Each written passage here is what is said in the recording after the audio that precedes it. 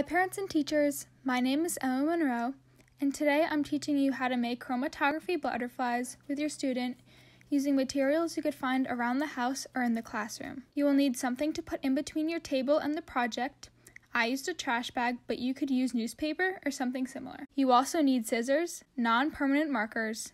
I used Crayola, but any brand should work. Some string, pipe cleaners in any color, one coffee filter, and a disposable cup filled halfway with water. Choose one marker and draw a thick line over the circle on the coffee filter where the ridged part meets the flat center.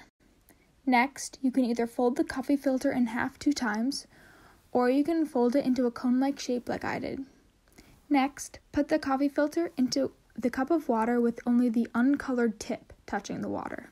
The water should slowly start coming up the coffee filter, taking the marker die up with it. Once the die has reached the edges of the coffee filter, take it out and lay it flat on the garbage bag or newspaper to dry. While you wait for the coffee filter to dry, cut one pipe cleaner in half. Then, cut a strand of string about half an arm's length. Once the coffee filter is completely dry, pinch the opposite sides of the circle together to make a bow tie shape. Wrap the pipe cleaner around the middle of the bow tie and twist to make the butterfly's antennae and body. Then, tie one end of the string to the butterfly's pipe cleaner body.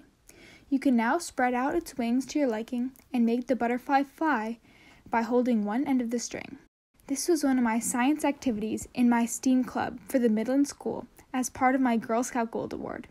In the coming weeks, I will be posting other videos with activities relating to each letter of STEAM: science, technology, engineering, art, and math. Thanks for watching!